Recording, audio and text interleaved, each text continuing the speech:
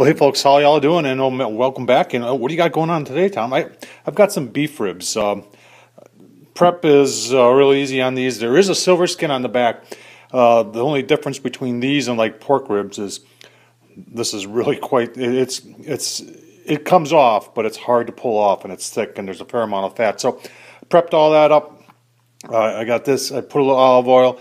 I got a little olive oil on this side, and then we're just going to use some dry rub here from yeah, that's right. Break out the big dicks, and let's just get that on there. This stuff is very good for this, and we're going to be cooking this today on the pellet grill. So we're going to be doing this on the Tec Pellet grill, and I have not had good success with doing beef ribs, and so I'm really a co-worker had said he had done some last week and done them real low and slow and said they were great. So that inspired me to say, okay, let's try this again. So we're going to go low and slow on the Tec, probably 200, and just let it go for like maybe 8 hours or 7 hours or whatever. We are going to spritz it occasionally with some apple juice, and see you down at the grill. Hey folks, down at the grill, and we got the Tec set at 200. You can see she's right at 197, doing great. Oh, 198. And it's been 3 hours since it's got on, so let's take a look at our ribs here. I have been spraying them. I've sprayed them twice so far with some apple juice. So let's take a quick look. Oh yeah, looking mighty nice. Starting to pull back a little bit on those bones. It's actually looking really nice. So we're going to keep on going on these. I honestly do not know how long this is going to take. So stay tuned, and you'll find out when I find out. Hey folks, welcome back. It's been 4 hours. You can see how much grease has already come out of it, and that's just one rack of ribs. And I had this thing clean, so I had changed it out, I had new tinfoil on there. If you notice, I did upgrade my bucket on my Tec Mini, put the full-size bucket on there. And if you're wondering what I'm using there, what that white thing is, I've actually got a liner going in there. And if you can see it, this is the liner right here. It's called Drippy's Pellet Grill Drip Bucket Liners. I found it on Amazon. So let's take a quick look at our ribs here. And oh man, look at that, looking mighty nice. Let's do a toothpick test here,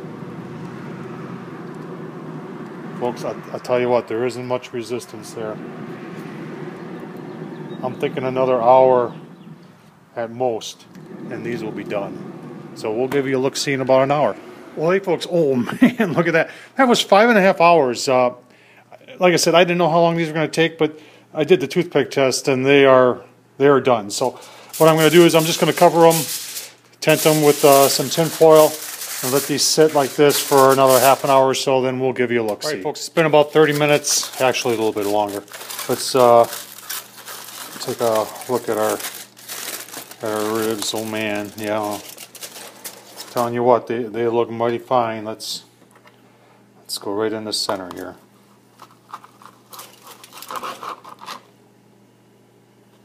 Get one of our bones out there. Give you a look-see at it, and you can see a little bit of a smoke ring there. Should I take a taste? Let's take a taste, shall we?